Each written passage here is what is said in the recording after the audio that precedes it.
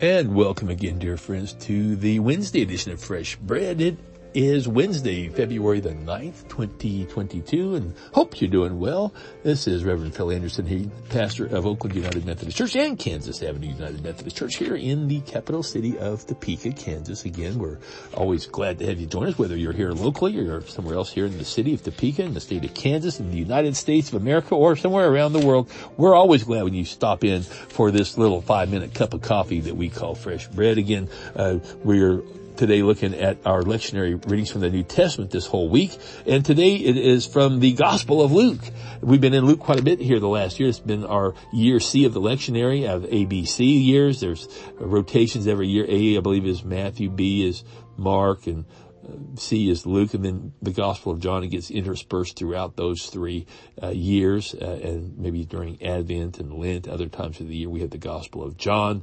Again, we know that Matthew, Mark, and Luke are what's known as the Synoptic Gospels, which means they're all very similar, have a lot of the same content, maybe from slightly different viewpoints, but the same basic ideas. Well, let's look today at Luke chapter 5 and verses 27 to 32. After these things, he went out and saw a tax collector named Levi sitting at the tax office. And he said to him, "Follow me."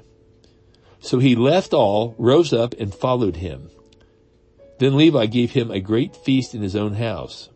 And there were a great number of tax collectors and others who sat down with him.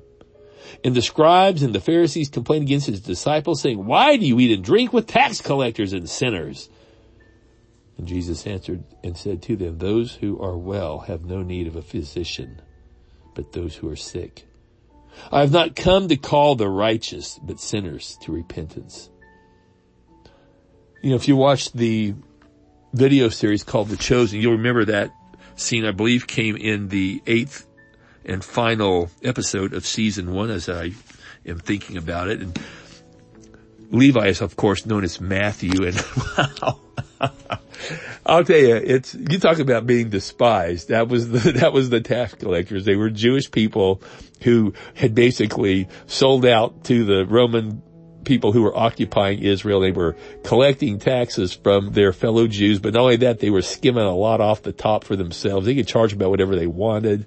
And if you didn't pay, my goodness, you were liable to get severely injured or possibly even killed by the Roman authorities. They were known to be pretty ruthless. Well, Matthew was one of those chief tax collectors.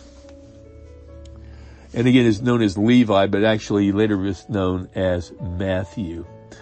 And, you know, the great story here to me is how God can do anything with anybody at any time, at any place. And that's how I always want to make sure people realize we do not need to put God into little boxes, but we let him do his thing.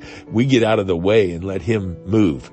And if we can't do that, then we're going to be a stumbling block and an impediment to what God wants to do. So if nothing else, the old is gone. This is a new day. We learn from the past. We build upon the past. Certain traditions are great. Certain others need to be left behind. They're no longer irrelevant, and we need to leave them back where they came from. A lot of them are man-made to begin with. Let's always focus on what the Lord has for us. Amen.